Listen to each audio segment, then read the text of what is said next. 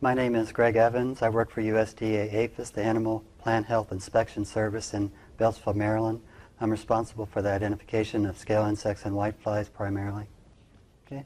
Moving on to couplet 7, species that don't have the submarginal furrow. This is Trialeurodes vaporarium. Okay.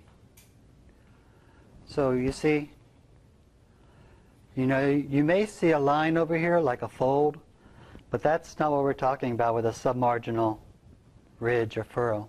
Okay, so don't get that confused with a submarginal furrow.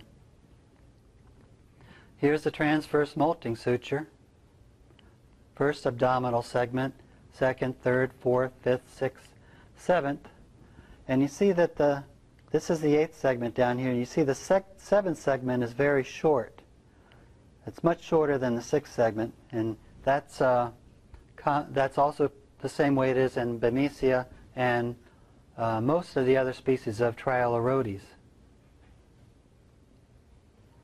You see along the side, it has these papillae along the side.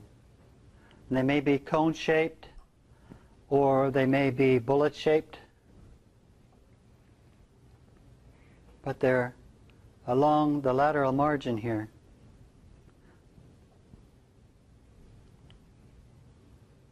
Okay. Now you see these large sort of wart-like structures. These are called tubercles. Okay. They vary quite a bit within species. You may find a Trialeurodes vaporarium where they're almost covered with these things, and some of them hardly have any.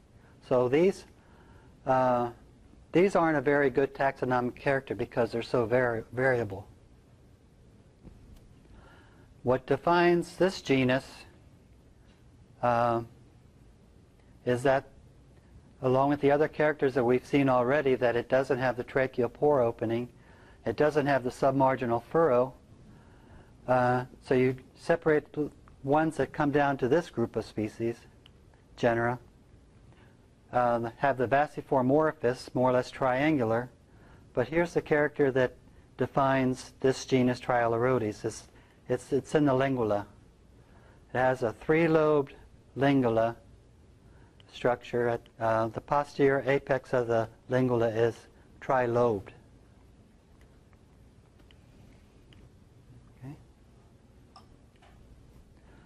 When you get down to identifying species of these, the first part of the couplet will talk about how many of these crenulae are along the edge. If they're very wide or if they're very narrow. And sometimes they may have you measure how many of these crenulae are within a 100 micron frame.